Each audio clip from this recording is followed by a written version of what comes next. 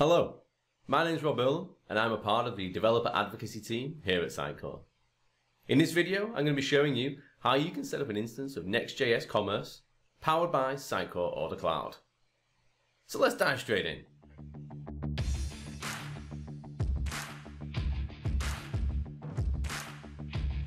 Now before we dive straight into the demo, I just want to do a quick recap of what both Sitecore OrderCloud and Next.js Commerce are.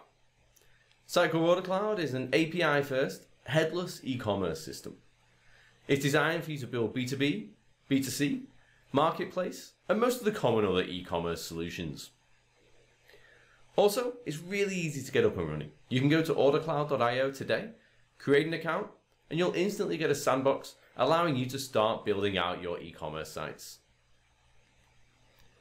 Next.js Commerce is an all-in-one starter kit designed for high-performance e-commerce websites built on top of the Next.js framework. This gives you an example B2C storefront which you can get up and running in just a few clicks. It also integrates with most of the major e-commerce vendors out there. And as I said, today we're going to be using Sitecore OrderCloud to power this. So, I think that's enough of the recap. Let's dive in and see this in action. Okay. So I've started off by loading up the Vercel.com site here. What we're going to do first is we're going to create a new project. Now when we're in here, we can choose these different templates that we want to clone, and we're going to choose the Next.js Commerce template. We're going to give it a name we'll remember, so let's call it Commerce OrderCloud. Happy for it to be a private repository, and then we hit the Create button. What this is going to do now is it's going to go away and provision me a GitHub repository automatically, containing all of the source code required for this. We're not going to add an integration yet. We're going to add the OrderCloud integration just afterwards. So we click skip on there. And what this is going to do now is, using that Git repository that it just provisioned, it's going to basically check out the code from there, create a new Vercel deployment for us, create a default CI/CD pipeline, provision us a domain with a HTTPS certificate as well, and all of that with a couple of clicks. Takes a couple of minutes to run through the first time, and if you expand this building tab down here, you can go through and see the steps that are actually being performed as it happens. As we mentioned before, this is a Next.js application, so it's statically generated. So that means it's going to go and check all the code out for this, and it's going to actually generate all of the HTML pages that we need. And here we go. We can see now it's starting to generate these static pages. You can see it's calculated that 23 were required, and that's how many it needs to generate. And we can see we get the success page now. The project has been created in GitHub. There's a Vercel project tied to it, and that's been successfully deployed. If we click the Go to Dashboard button here, that's going to take us through to the Vercel dashboard. You can see we have the title, Commerce OrderCloud, which we typed in previously. And you can see we have a domain that's been generated. If I click on this now, you can see we get products and things in here, but it's all just statically generated. It's all powered by data in the repository. There's no link to a back-end e-commerce system yet. So that's the next thing we need to do. We need to actually tie this into OrderCloud. I'm going to close this, and what we're going to do is we're going to go to the settings page here. We're going to go to integrations. This lets you browse the marketplace of Vercel for all the different integrations they have. If we scroll down, you can see the first one listed is Sitecore OrderCloud. If we select that, and then we're going to choose to add the integration. I need to add it to my personal accounts. And we're not going to add it to every project, because I've got some projects in there which aren't commerce specific. For example, my personal blog. So we're just going to choose the one project we added to, and that's the Commerce OrderCloud project we created. What this is going to do now is it's just going to prompt me to log into my OrderCloud account. I have an existing account, enter my credentials, and then it's got to set up a new marketplace in there, which is what's going to hold all of the data required to power this e-commerce store. I'm happy to seed a new marketplace. I want it to create a new one for me. So we click apply, and off it goes and does all its seeding. I'm just going to make this a little bigger because there's going to be a few rows that appear. And we can see it's going through creating all the different types of data we need. So catalogs, users, categories, products, basically all the different data that's needed to run this B2C store is getting seeded now into our new OrderCloud marketplace. So that's completed now. And if we go back and we look at the actual project itself, If we go to our settings here and inside our environment variables, you can see down here we now have a series of different keys and values, which are what's required for this storefront to authenticate with OrderCloud itself in order that it can pull the data back and forth. The final thing we need to do to be able to test this is to actually just redeploy the site. So we're going to go to our deployments. This is the successful one that happened earlier. And I'm just going to choose redeploy. The reason for this is that when it was deployed the first time, none of those environment variables existed. So it was just using data statically included with the repository. Now those environment variables have been populated, it's going to make calls over to OrderCloud to actually get real data from that back-end e-commerce system, which is what we want to start seeing. If we go and expand the building tab, once more, you can actually see what's being processed here. We can see it's already starting to build out those static pages, and there's 37 of them in total that it's actually going to build out. And it gives you a running output. You can see it's completed 9 of them now, and this is going to carry on as it generates each of those pages. It'll update and show us how many it's actually got through. Okay, here we go. This is looking pretty good. It's built all the static pages now, and now it's just deploying the actual output. If we scroll back up, we can see we now have the ready status showing, and we can see that our OrderCloud Commerce domain's been generated. So if we click to visit the site, this is going to take us to this specific build that was just pushed out. So you notice the URL is slightly different than before. But here we go. We can see this site that's now there. We can see we have our black hat, our bomber jacket, our champion jacket, the products that are being pulled out of OrderCloud. If we look through the site, we have those products we just saw.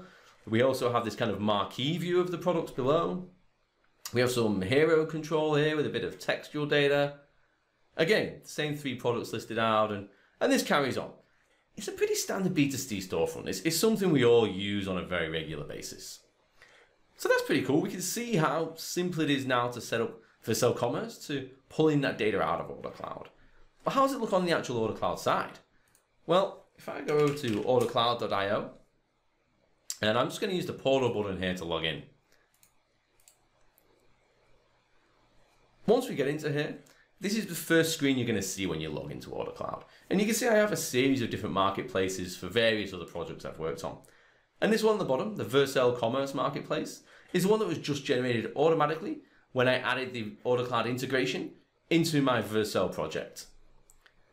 If we go over to the API console here, we can actually start to send some requests into that marketplace. The first thing we need to do is to make sure we have the right context selected. So I'm going to go down and select again my Vercel Commerce Marketplace we just created. And let's take a look at some of the catalog data. That's going to be the easiest thing to test. First of all, I'm going to get a list of the catalogs defined in that marketplace. And we can see there's just one, and they've called it Solitary Storefront. If we copy that ID, we can then go and see the products that are available in that catalog. And here we can see the same 3 products we saw before. So we have our black hat. We scroll further down, we've got our bomber jacket. And there we have our champion jacket. The same 3 products we saw displayed on the homepage before, but you can see here where the data is actually coming from. It's all being pulled out of OrderCloud. I guess the last thing to take a look at here would be the GitHub repository. If we go and search for my repository here, we can see we have my Commerce OrderCloud GitHub repo. And this was created just over 10 minutes ago, back when we started this. If we scroll through, for anyone who's worked with Next.js before, this is going to look really familiar. You have your pages folder with all your page definitions, component trees all in your components folder, and then you have things like, next config. This is built using TypeScript, so we have like our TS config. Pretty standard front-end development nowadays. There's also a nice fully explained README that comes with this, showing how you can connect to your e-commerce platform of choice to pull out the actual data. Okay, so that's pretty good. I like that. It shows how you can get this project set up in Vercel and in GitHub and pulling data from OrderCloud, but it's still very kind of hello worldish at the minute. It doesn't show you how you can actually start developing with it. What I want to know is if I want to customize this storefront to my actual store to actually start using this, how can I start to build with it? Well, it's really easy to do. The first thing we're going to do is we're going to clone out this repository. So we're going to copy the SSH command, and I'm just going to hop over to VS Code. We're going to move into my projects folder, and then we're just going to run a git clone. That's going to pull the repository we just saw in GitHub down to my local file system. After we've done that, We'll open the folder itself. And then we'll see all the files that we just saw in GitHub displayed in VS Code here. So what I want to do is I want to get this project running locally. I want to make a change and test it in that local environment. And then finally, I want to commit it up to my GitHub repository and have it deployed out to Vercel for people to view. So let's get started. I'm going to use the terminal in here. And the first thing I'm going to do is I'm going to install the NPM packages required by this project. This project built in JavaScript. There are a series of NPM projects which are required to run to this. So running the npm install command will pull all those down out of npm and install them ready for local use. The next thing I'm going to need to do after this is to connect this to OrderCloud. And remember all the environment variables we saw previously in Vercel? Well, we're going to need those locally. Now, I could go and create a .env file myself and go and manually copy and paste all of those variables in. But that's quite a tiresome process. You don't want to have all your developers going through that process each and every time. It's going to be quite a time sink. So luckily, Vercel have a CLI provided which can handle this for you. So what I'm going to do is I'm going to go and install that first. The npm install command for Vercel, you can see here, the -g flag just means it's global, so it's going to be available outside of this project. Okay, now we have it here. I'm going to run a Vercel link command. And what that's going to do is it's allowing me to link my local repository here to a Vercel project. So we're going to say we want to link the local repo, and it was in my Rob Earlam account, and it's found it straight away. Because I have a Vercel project that's already tied to the remote repository in GitHub, it already knows where I'm meant to connect this. So we can just approve this. And now you'll see we have a Vercel folder generated up here. That contains all of my access tokens linking my local repository to my remote Vercel account. Now we have it linked, we can do a Vercel env pull, and that's going to pull all those environment variables that we saw declared in Vercel before down to my local development instance. You can see it automatically generates this .env file for us, and all of our OrderCloud variables are here and automatically populated. So that's everything we need. We're now good to go. The final thing we need to do is run a local development server here. So we run npm run dev, and that's going to run the site locally on my machine in development mode. So it's designed for development, getting fast feedback on any changes that we make. I'm just going to share this half and half with the browser. And what we'll do is we'll load up localhost 3000. And this is basically going to connect to the local npm instance we just created. And it's going to let me see the site running locally for me to interact with. And here we go. We have the same site that we saw before. We've got the different products listed, the black hat, the bomber jacket, the champion jacket. Here's our marquee, our hero text. Okay, everything we saw earlier. So I just want to make some changes now that are going to be really obvious. I want to make a change here locally, test it, make sure I'm happy. And then as I said, I'm going to commit it into my repo and have it pushed out through Vercel to my actual live site. And I'm going to make something super obvious, just keep this simple. So I'm just going to change something on the home page. Turn it out of the way for now. Okay, if we look through here, we can see where all these elements are coming from. We have this product grid at the top here with those 3 products in there. If we come past those, here we can see we have the marquee element, which is defining this marquee here. Then we have our hero text below. Okay, so what I'm going to do is I'm just going to create my own hero text. I think that's the simplest way. If we move that to the top, and I'm just going to put it right at the very top before this grid component. And we'll say, we'll emphasize some new products that are available. Let's do that. So new products in stock. Let's say, check out our new product line. It's great. Okay, so if we save that, then what we need to do is test it on our local instance. And you'll notice straight away our homepage is refreshed and it's shown us that new content. That's because when you're working with Next.js locally, it has hot reload built into it. So any changes I make to the files, they're automatically built and deployed for me. If I bring up my terminal again, you can see when I executed that, it ran another compile here, showing these new changes. If I do that again just to show it, when I save, you can see the compiling change is automatically happening and the text updates. So I don't want the updated piece in there. We'll just remove that. I don't want that going out to production. Okay, I'm happy with that. Super simple change, really easy to see. How do I test it? How do I get that change out through my CI/CD pipeline to production for people to be able to see? Well, it's not too hard as well. I'm going to exit my local development server. So that's no longer required. So we'll make this full screen again. What I want to do is I want to check this change into my Git repository. So what I'm going to do is I'm going to add that change to my local repo. So we'll do a git add, and we'll set everything in the pages folder. We'll check that's correct. Yep. So we'll do a git commit. We'll give it a message, go new homepage hero. Okay, and the final thing we'll do is just to push that out to my remote repository, out to my remote GitHub. And that's done. The next thing we need to do is to bring up my browser again and we can see all this in action. Let's make that full screen once more. I think the first thing we'll do is we'll go over to GitHub. Let's check this out. We'll refresh that page and straight away you can see the pages has changed. The pages folder has this new commit, new homepage hero. We can click on that commit and we can go and see it. And you can see this is the change I made earlier.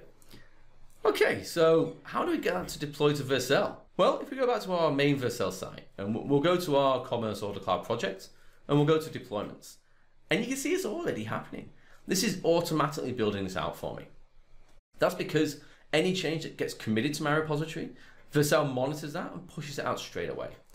If we click on this textual link here, that'll take us directly to the change in GitHub. So we can again see directly what files have been changed. If we click on the link here, it'll open up the actual deployment itself to give us stats on that. We can see the build was super fast. This time it only took 49 seconds. So once more, we'll click on this visit link. And there we go. We can now see a new site here running in Vercel, including our new homepage header here. Okay, so I really love that demo. It shows how simple it is to get an instance of Next.js Commerce powered by Sitecore OrderCloud stood up. We did all that in just a few minutes time, and we went from having nothing created all the way through to having a fully functioning developer environment with CI/CD build out pushing to a production instance. If you want to trial Sitecore OrderCloud today, you can go to ordercloud.io, create a free account, and you'll get access to a sandbox allowing you to try out the various different APIs there. If you want to try Next.js Commerce, you can go to nextjs.org/commerce, and there's a whole heap of documentation there designed to get you up and running with the starter kit really quickly. Thanks for watching, and don't forget to follow the Learn Sitecore hashtag for future videos.